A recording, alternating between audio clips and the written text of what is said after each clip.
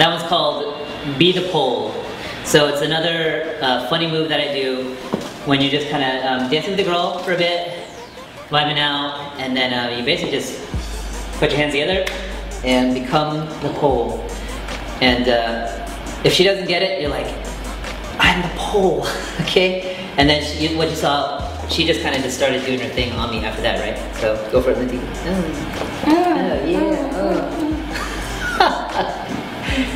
Exactly. So that's normally what will start happening is she'll start working. Okay? So just be playful and fun.